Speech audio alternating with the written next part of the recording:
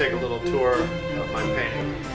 This one just caught my eye a couple years ago, and I wanted to really try to capture the detail of all the different types of plants, like the elephant ears over here, the way the sun comes down through the oak trees.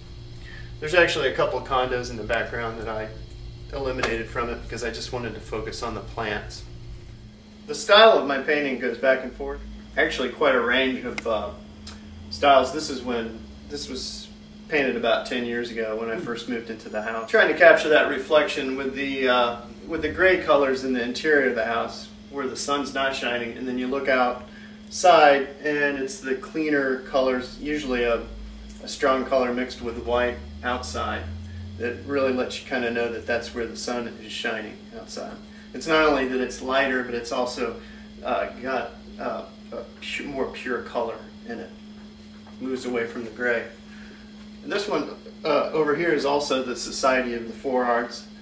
This was before they refurbished their garden out on Palm Beach, and I'm kind of glad I captured it the way it was, because I kind of like the older garden. It's the trees were more mature, and it's beautiful now, but it was also beautiful then with the pedestals with the different statues around on it. Back in 2007, the Palm Beach Post sent me over to the Bahamas to basically wander around Nassau, Bahama for a few days. I did a couple oil paintings when I was over there and several watercolor paintings. This is one of the oils of one of the historic buildings. This was the jail back in, I don't know, probably a couple hundred years ago. It was the jail, but now it's the public library. Either through my own vision or just the way the skies look, oftentimes there's variation in the color, and it seems to have rhythms to it. And so I started putting the rhythmic brush strokes in the sky. And also from a painter's standpoint, it feels good and it gives action to the painting. Here's a painting that I did several years back, similar to the skies that I do most of the time, where it's just kind of this staccato series of brush strokes. I decided to kind of try to do that throughout the whole painting. And this is one of a creek in Florida over near Sarasota, and I just loved how the reflection in this situation was almost as intense as reality. The two ended up blurring into each other, and then I didn't want the reflection to be exactly perfect to what it was reflecting, so there is some variation there. It was a little bit darker, so a lot of it's observation of the situation. So mainly just accentuating the staccato brush strokes in this one. Yeah, I wanted to take the impressionist feel of most of my paintings and take it as far as I could into the abstract realm without getting totally away from reality. And this one actually in 2010 was in the Palm Beach State College exhibition. I also like to do these, I come up with these ideas and put them down in paint. And they're conceptual paintings, but I use a lot of what I've learned from painting outdoors. And so this is a painting that I just finished recently that I'm working on a series of conceptual paintings. And this one, the title of it is Thinking Outside the Box. So there's a number of different things going on. The most prominent thing is that the painting's on the outside of the frame. And you can see the hanging wire on the inside, and I put a light switch on the wall just to reinforce that.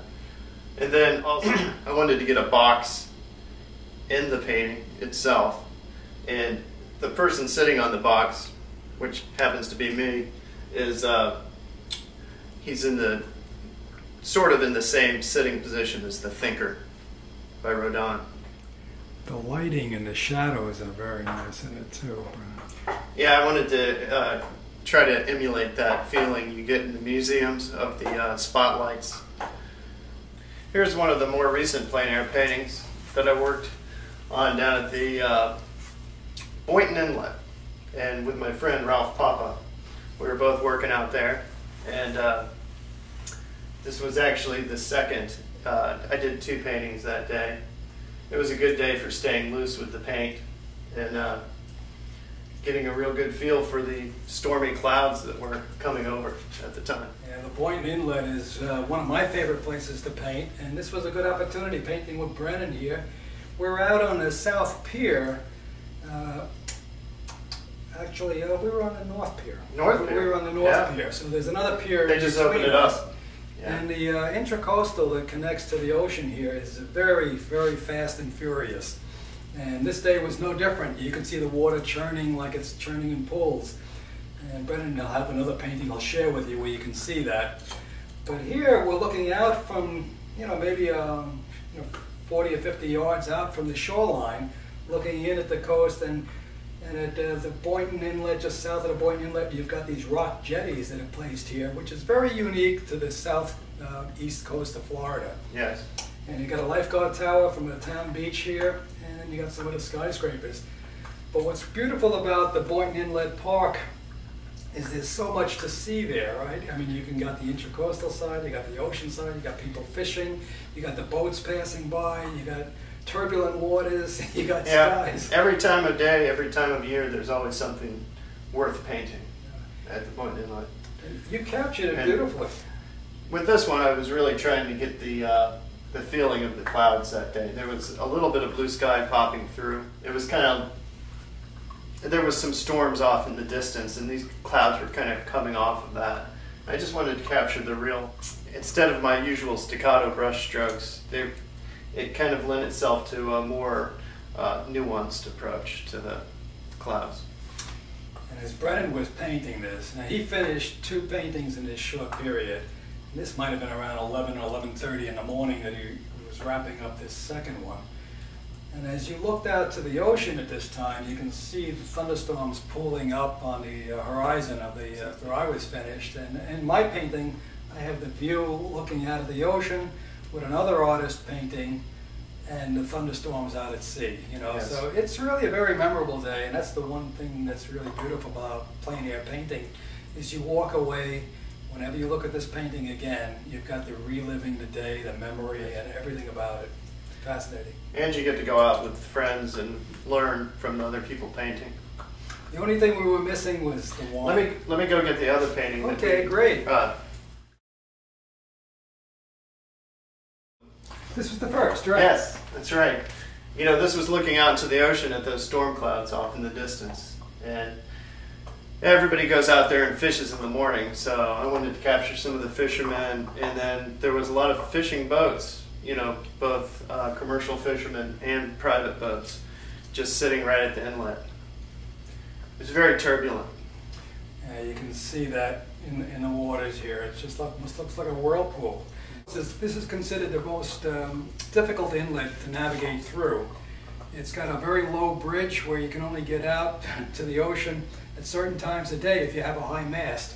So coming back, that could be difficult. If you can't get back in and you're running out of gas, you could be shipwrecked. Brennan, you caught the light on these boats just right, just lighting up like little neons out here, off the reflection of that turquoise water. And that's what I love about it. And carrying the pinks in from the sky into the accent of the highlights on the water. Just well done.